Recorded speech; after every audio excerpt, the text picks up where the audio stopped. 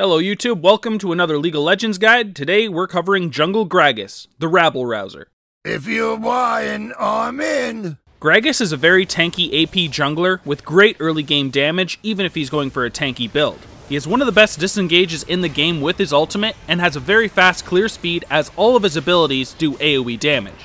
He then even gets health back when he casts spells, giving him very high jungle sustain and making him a very strong jungler. He then also has slows on multiple abilities and a nice knockback from his ultimate, which gives him pretty damn good early and mid-game pressure. Now as you're going for a relatively tanky build, your damage falls off pretty hard late game, although you will be a very tanky force. You're also very susceptible to kiting, unless of course you have your flash so you can body slam over minions, but if there are minions in front of you as Gragas and you don't have flash, you may struggle getting towards that enemy champion. You then also have numerous skill shots in your kit and therefore a high skill cap. If you're not able to judge your ultimate correctly, you may end up saving the enemy rather than putting them in a position for them to be killed. With all of this said, he's definitely one of the strongest junglers out there at the moment, especially with the Runic Echoes and Iceborne Gauntlet build, but he still has cons just like everybody else. In our Masteries, we focus on getting tanky by going 12 Ferocity and 18 Resolve.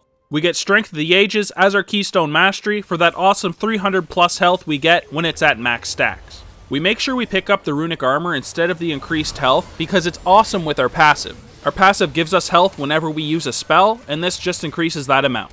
So besides that, we pretty much just get as tanky as we can in the Resolve tree and pick up as much damage as possible in the Ferocity side. Gragas is one of those champions who seems to have multiple rune pages, but this is by far my favorite. We get attack speed reds, armor yellows, magic resist blues, and ability power quints. You could also go with magic penetration marks if you don't own attack speed. Your jungle clear won't be as fast, but you'll still be fine. Having magic penetration is a great thing as well.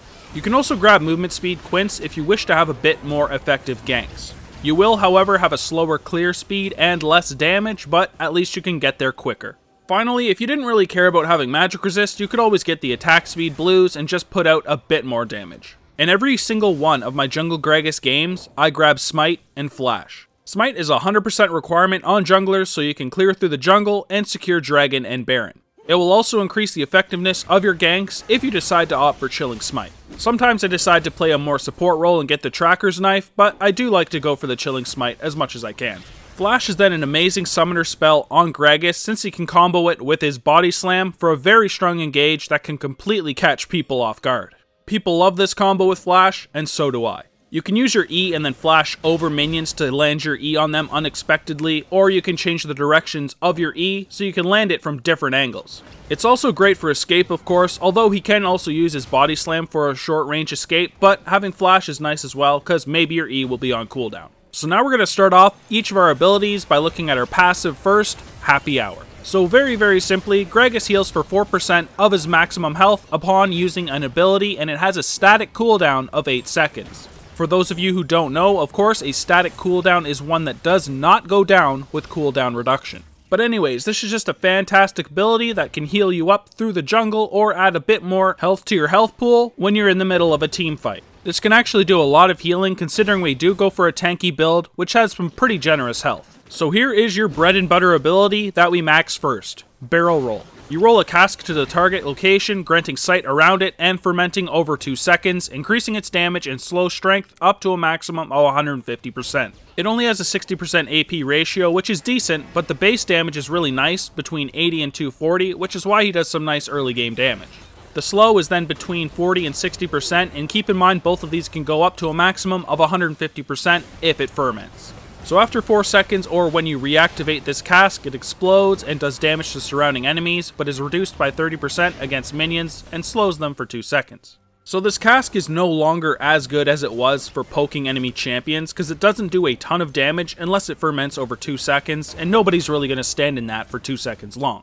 It still does relatively good damage, and this is your main source of putting it out. As it does do AoE damage, it's then very good for clearing through the jungle, considering you can also allow it to ferment. So next up is your W, Drunken Rage. This is a short channel which allows your next basic attack to do some extra damage, but also gives you damage reduction of between 10 and 18% for 2.5 seconds. Although Gragas goes for a tanky build, this is a great thing to activate when you're taking large amounts of damage just to reduce it even farther. After you finish your channel, the next basic attack does bonus damage like previously said. It is also an AoE, which makes it nice for the jungle clear. So it's only got a 30% AP ratio, but it also does 8% of the target's maximum health, making it great against high health targets. As it adds some nice AoE damage and some damage reduction, we max this second right behind our Q. So now here is your E, Body Slam. So this is your main way of engaging, as it's a short dash which knocks people back and stuns them for 1 second. It has yet another good base damage of between 80 and 280 with a 60% AP ratio. The cooldown is then reduced by 3 seconds if Gragas hits an enemy. This is actually great because if you have 40% CDR, if you're hitting an enemy champion, this can be somewhere around the range of a 3-second cooldown. This can allow you to move target to target in team fights, giving you some pretty solid mobility. As good as this ability is, it's not as good as our Q and W. We just take one early point in it, just for the, of course, gap closer or gap creator, and then max this one last. There, of course, is some different combos with this ability, but we will get into that in the combo page in this guide. So last but not least, your ultimate, Explosive Cask. So when you throw this cask, it hits the target location, damaging all nearby enemies and knocking them away from the epicenter of the explosion, while also briefly granting sight of the nearby surroundings. So this is why Gragas is considered one of the best disengaged champions in the game. If crap like Kennen and Katarinas and all sorts of other shit end up engaging, you can simply throw this cask so they get all knocked out and then engage onto them after when they've wasted their cooldowns. It does pretty respectable damage and really disrupts the enemy team's team fighting ability. It's also great against things like Rengar, who are generally trying to stealth through so they can get to your AD carry. You will get sight of them when you use this ability, and you can delete that target before it gets to your AD carry. All in all, a very, very strong ultimate, which makes Gragas one of the best junglers out there, especially against hard engaged teams. So here is your ability order. It is very simply max your R first, then your Q, W, and then finally your E. Now, as you can see here, we did take our E at level 1, but you can also opt for your Q at level 1 instead. E is definitely the best to take when you are on the golem side of the jungle, so you can stun both of those and take less damage. If you are, however, against the Gromp, you can use your Q to increase the damage on that target to get through the jungle a little bit faster, as E is not as effective.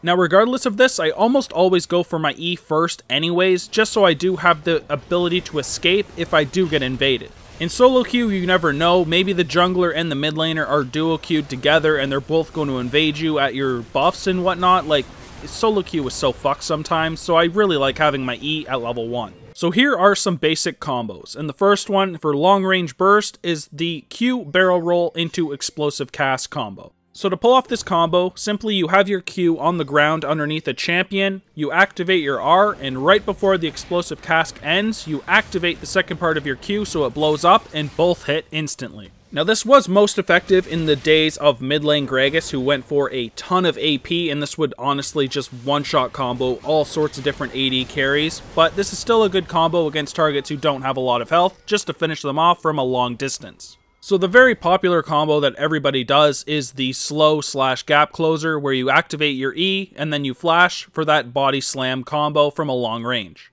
You can also use this body slam going into a minion wave and flash right before you do hit to go over it and hit the target behind it and apply that body slam slow. Now you can make this a bit more complex, of course. You can activate your W so it's on before you go into that body slam, so your next basic attack does a shitload of damage.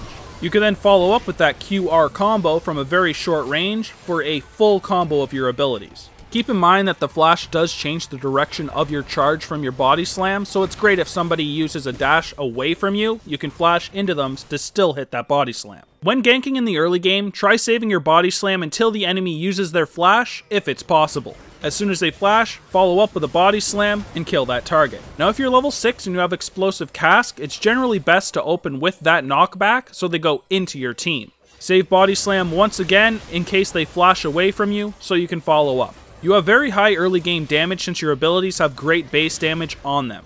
You then have a great slow and stun, so make sure you're taking full advantage of your very strong ganks. So now we arrive at the item build, which starts with a Hunter's Talisman, Refillable Potion, and Warding Totem. So there's pretty much two main builds on Gragas, the Iceborne and Runic Echoes one, and the Cinderhulk and Frozen Heart build.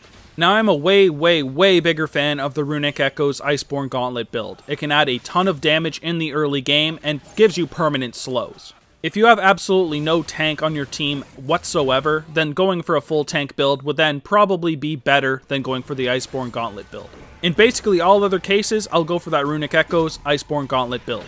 In both cases, we then take Ionian Boots for that 10% CDR since we don't get too much in the rest of our item pool, but you can also go for any other boots as well. They're all very viable. So for the item pool, it's basically all tanky items. Some do offer some offensive uses as well, but basically it's full tank. The most noteworthy ones here would be the Spirit Visage. It works really nice with your passive healing, so that's probably an item I take almost every game, no matter which build I'm going for. The other magic resist items are, somewhat decent. I usually don't take two, unless of course, it's a full AP team, then I might get a Banshee's Veil or something, but generally I stick to just the Spirit Visage. For the armor items, they take a lot more deciding which ones you want to go for. Now the Dead Man's Plate is great if you want a bit more of effective ganks. The Sunfire then can work really good in an Iceborne Gauntlet build if you want, since of course you won't have that burn from the Cinder Hulk. As for Randuin's, well, it's a really strong item against teams with a lot of crit, like say a Yasuo. I pretty much always grab a Randuin's if I am against a Yasuo. Now then, of course, if we are against one of those full AD auto-attack teams, Thornmail will make them all super sad, so we make sure we grab that Thornmail in those cases. Now in that Runic Echoes build, we'll of course take our core, and as long as the enemy team is a mix of AD and AP, we'll add a Spirit Visage, Dead Man's Plate, and Guardian Angel. This gives you a ton of magic resist and armor in that complete build, a lot of health, and that nice increase to the passive healing we give as well. For our full tank build, we of course take the Cinder Hulk Frozen Heart, and then add for our core the Spirit Visage yet again, Dead Man's Plate yet again, and if there is a lot of AD, we'll grab that Thornmail. If it's a lot of AP, then we may want to go for the Abyssal Scepter or a Banshee's Veil. He's a champion who itemizes very well. You just pretty much pick if you need armor or magic resist, and then select one of the items for that, and, move on. So that pretty much covers everything for our patch 6.16 Jungle Gragas Guide. Thank you guys so much for watching, and if you guys did enjoy the video, please make sure you like and subscribe, as we have lots and lots of League of Legends content. Other than that, we do skin giveaways on our Twitter, which is at egaming_TV, so if you're interested in the opportunity to win free skins, make sure you head over there and give us a follow. Thanks again for watching, and I hope to see you guys in the other videos. Peace!